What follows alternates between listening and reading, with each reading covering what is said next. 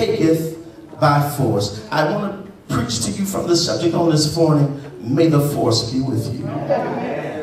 Can you look at your neighbor and just wish that to your neighbor, say, may the force be with you. May the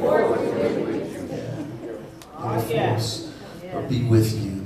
We must really begin to understand and embrace the power of God that we have in the kingdom. Why I say that we have to understand it, because if you don't understand what you have, so you can know what you have and still not understand what you have.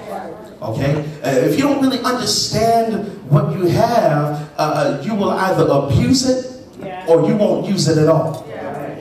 You have to understand what you have. For example, if you give a 2-year-old a cell phone, same cell phone give to a 2-year-old, then same cell phone give to a 10-year-old, then the same cell phone give to a 30-year-old. It's the same phone, but it's 3 levels of understanding.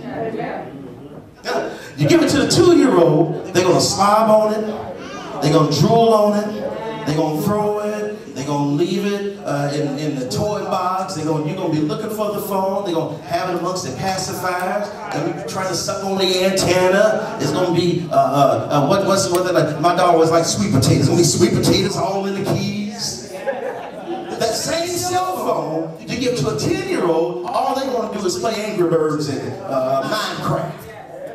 But that same cell phone, you give it to a 30-year-old man, a 30-year-old woman, they're going to know how to surf, get information from it, make calls, receive calls, make texts, receive texts, Facebook, Twitter, whatever they want to do. Same phone, but 3 levels of understanding.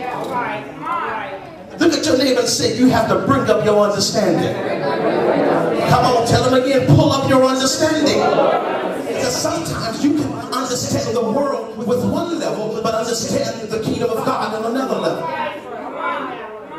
Your chronological age has nothing to do with your age in the kingdom. You can be a 30-year-old baby in the kingdom of God. Huh? Not understanding what you have. Not understanding the power that you possess.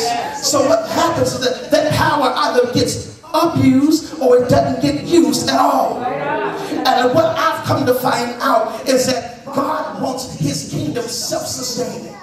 In other words, he has designed it that all that we need is in the kingdom of God. In other words, we don't have to go to anyone else for help, because all of our help is in the kingdom of God. The Bible says, I will look to the hills from which cometh my help, and all of my help, somebody shout all, come on, say it again, all of my help cometh from the Lord who made heaven and the earth. In other words, if all of my help come from the Lord, then that means I don't need to go to anybody else.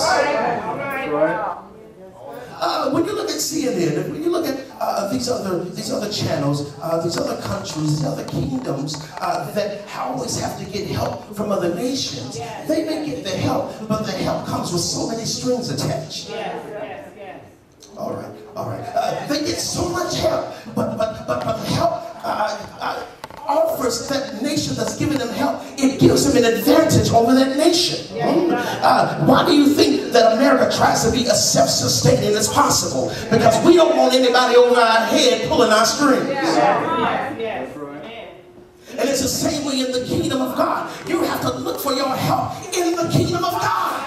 All that you need is in the kingdom of God. See, because you may be going through something, but you have to look in the kingdom of God. Because if you go to the kingdom of Rahim, he might help you ladies, but it might come with some strings attached. Yeah. He might help you. He might put 5 on it. He might help you out with a couple of meals, but it's going to come with some strings attached. It's not going to come for free. He may say that it's free, but baby, it ain't. That's right. All that you need is in the kingdom of God. Tell somebody it's in the kingdom. So I live in a day where the kingdoms and systems of this world are opposing the people of God more than ever before. If you don't realize, and if you haven't realized that you're in a fight right now, chances are you may already be knocked out. And we cannot afford in this day to just be reactive. But if we're going to do anything for God, we have to be proactive as it relates to the kingdom of God. You just can't be reactive. We can't react to everything. But sometimes we have to go on the offensive. And we as people of God, see, the thing is that we want God, but on the other hand, we still want control over our circumstances. All right, let me help you. Let me help you. We want God. But yet and still, we want control. We want control over our circumstances. In other words, you heard me say it before, we don't mind him being Savior, but sometimes we have a problem with him being Lord. Because the Savior is the one who rescues us, but the Lord is the one who calls the shots. We don't mind him rescuing us when we make a mistake. We don't mind him rescuing us when we blow it. We don't mind him rescuing us when we fall short. But if you let him be your Lord, you will always need him to be your Savior. I want to live in the grace of God, not in the mercy of God. See, the mercy and grace are two different things. Grace and mercy are two different things. Amen. We need them both, but they're two different applications. Mercy is for when you fall, but grace is so you don't have to fall. Because the grace of God is empowerment. Somebody shout empowerment.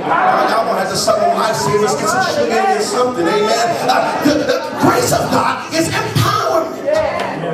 The grace of God empowers you so you can live this kingdom lifestyle.